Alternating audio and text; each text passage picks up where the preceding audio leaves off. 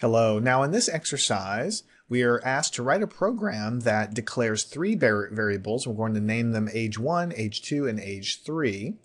And we want to assign any age that we wish to each of the three variables, and then we are going to use the print method to output the ages to the screen separated by commas. So you should have already done this yourself. There are many ways to do it, slight variations in how our programs are going to look, but here's how I did it.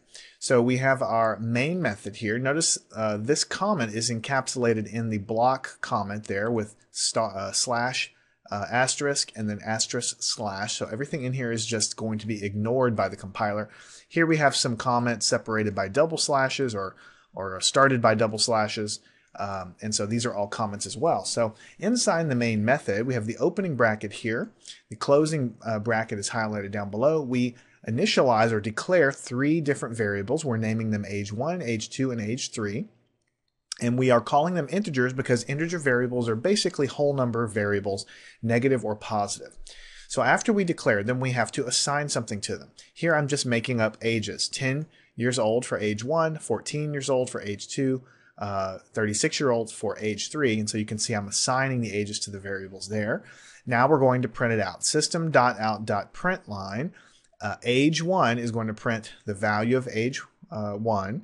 And then we have a plus, and so now we're encapsulating some character in double quotations. Everything between here will be printed, so we have a comma and a space, and then we have plus age 2, and then we have a comma space printed because it's in between the quotation marks, and then we have a plus, and we have age 3. So everywhere you see the variable, it's going to print the value of the variable. Everything in between the quotations will show comma and a space. And that's what we're asked to do. Output the ages to the screen separated by commas.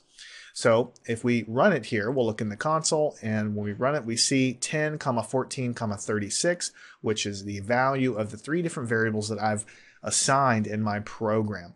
So this is how I've done it. Your method might look slightly different. You could declare these variables all in one line if you wished. You could say int age 1, comma age 2, comma age 3, and then put a semicolon there. That's one way it could look different. You might have slightly different formatting down here, but this is the gist of how you do this exercise in Java.